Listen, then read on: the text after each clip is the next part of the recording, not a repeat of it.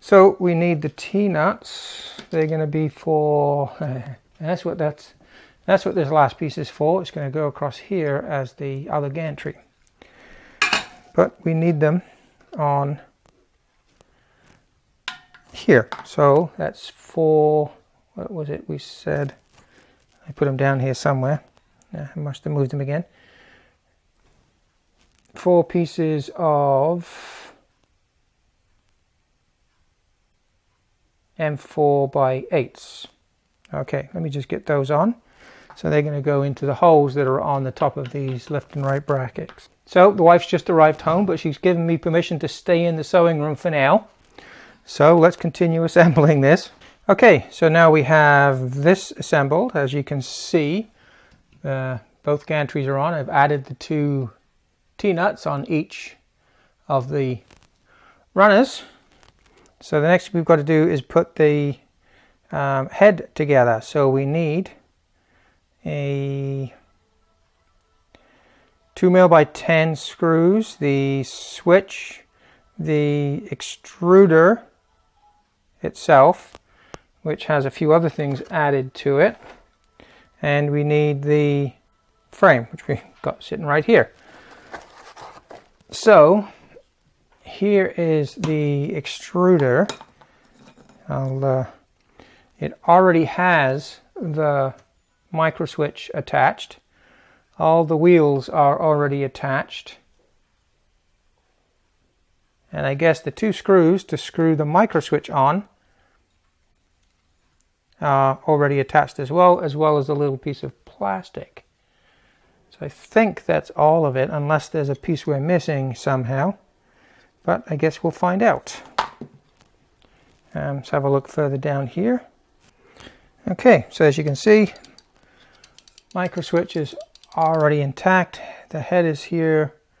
I'm not sure what kind of head that is. It's red. Looks like very much like a E3D kind of head, but big gap there between the heat break, the heating block, and the actual heat sink of the head. Anyway, it's all pre-assembled, so let's just leave it at that. See what the instructions say. So take the assembly, secure the limit switch using 2 PP 2mm 10mm screws. That's already done. Put the aluminum 4 component into the T-nut of the left and right side plate. Oh, let's zoom out just a little bit here.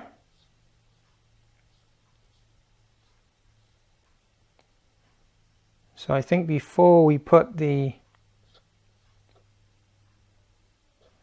head, before we put the aluminum extrusion onto these brackets here, we need to slide the head on.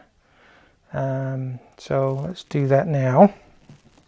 Getting it the right way up, of course. So I think this is a square extrusion, so it shouldn't matter which way round. Ow. It goes.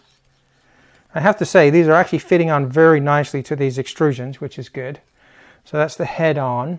So this would now be going to be the back of the machine at this side. So this is going to come up onto these extrusions here.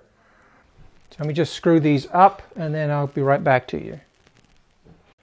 So best way of aligning this, you want to make sure this is square, is to push the whole gantry back to the edge so that it lines up with the side of the frame. That will probably give us the best starting point for making sure it's nice and square. Okay, let me just tighten this up and I'll be back. So just keeping a little bit of gentle pressure to the back of the frame will help to keep the whole assembly square to the frame.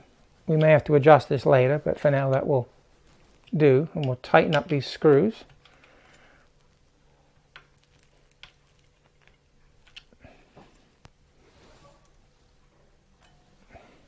I think I have the front and back the wrong way around because these belts are going to attach here and I've got my pulleys at the back, so I need to just flip this around. Be right back. Okay, there we have it as per the picture now. The extruder is on the right hand side here. Just sat the belt on the top for the moment because there's nowhere to it. Sorry, the cable chain on the top to nowhere to screw to yet. So head is on this side. The pulleys are on that side as well. So that's good. Ready for the next step, I think.